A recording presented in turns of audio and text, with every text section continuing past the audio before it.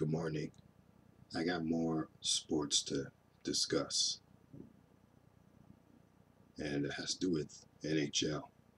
Now, I watched a few games yesterday, and seems two Canadian teams that I've seen won: the Calgary Flames and the Toronto Maple Leafs. Now, I've seen both games, but I've seen the end of the Toronto and Ottawa Senators. That was another Canadian team. They lost last night to pity. But hey, a few good moments came out of Toronto and Ottawa game. Since Phil Kessel, he scored 3 goals to give Toronto the win, and he reached a milestone of that in that game too, trying to reach a certain goal number. But of course, Phil Kessel is also a member of the United States ice hockey team. We are going to Sochi Olympic Games. In fact, coming this week on the 6th of February. I thought it was the 7th, but of course you got to remember the time zones. Russia is way ahead of Canada and the United States in the time zones. They're in Asia and Europe, so they'll be in different time zones. Sochi, Russia is in a different time zone. But anyways, I've seen Phil Kessel score some goals. Man, this guy is very crafty with the puck. And another American player is crafty as well, Patrick Kane from the Chicago Blackhawks. And he's also playing on the U.S. Olympic team as well. So, I don't know. It'll be interesting to see what they do on a bigger ice surface, because most of the ice rinks in Russia, I mean, not just Russia, but most of Europe, ice hockey, they have never had much success. Both the U.S. and Canadian teams have never had much success on larger ice surfaces.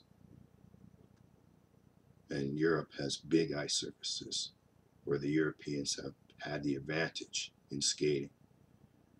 But all I can say is that both Team Canada and Team USA, they're going to have to learn how to skate if they're going to cover that big ice surface, or lock up defensively against teams like Team Sweden and Finland and Russia.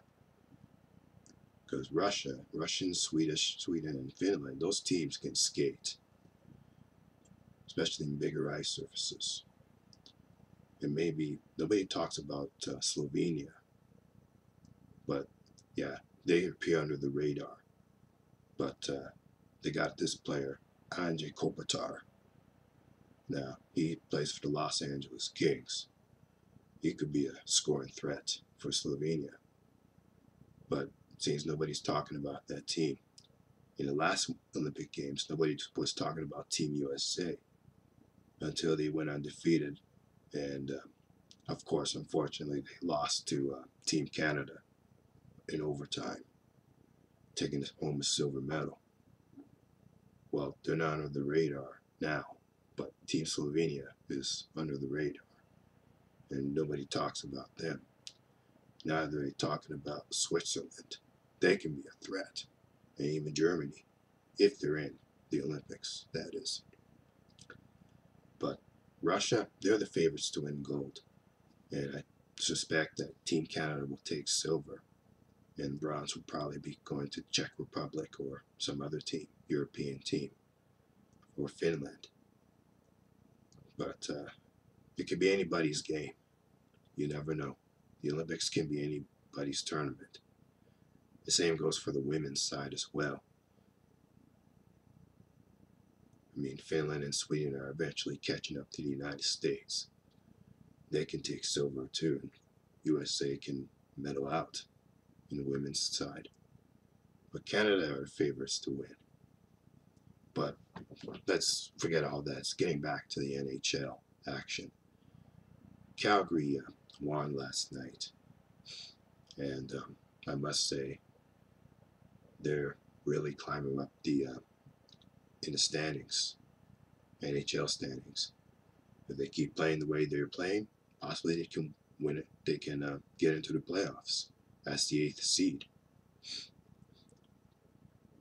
So it's pretty good. They've been playing pretty well. But there's something else I want to talk about. Now I've been looking up his name, Gary Bettman. I was curious about where he was born because first time I saw him, I thought he was a Canadian, but then I found out he was born in New York State. But so he's an American, obviously. I would thought that the NHL, with the Canadians making up the majority of the players, they would have a Canadian NHL commissioner.